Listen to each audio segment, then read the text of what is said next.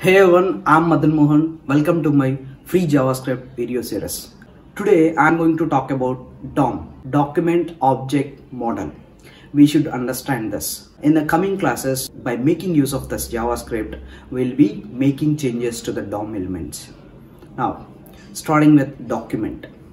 Document is simply nothing but a file. It could be a text file or document file or HTML file. In our case, let's consider HTML file. Simply a document. Now the next one is object. Let's consider HTML file, inside which it starts with doc type. Now this doc type is one object. Next one is HTML starting, HTML closing. This HTML tag is another object, inside which you will have head tag and body tag. This head tag is one more object, body tag is one more object. Like this, each and every tag that you have written inside your HTML document are considered as objects. This is how the program that you have written inside the HTML document will be rendered before it starts displaying in the output. So all the tags which you have written inside the HTML documents are considered as objects. Alright. Now the next one is model. Model is nothing but structure of your web page.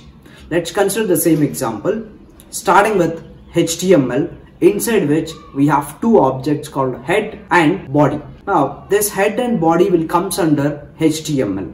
I can say HTML is the parent under which we have two objects, head and body. Alright. Now coming to the body, again we have multiple objects, H1, paragraph tab, image tag, like this. So the whole structure will call it as model.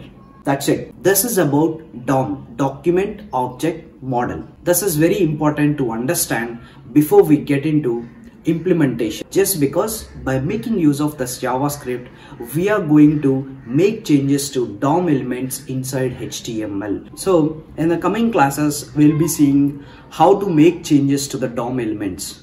Example, adding classes to the paragraphs or H1 tags, or inserting text in between the tags. Like this, we can do so much of stuff. Believe me, it will be so much fun playing around with the DOM elements. See you in the next video.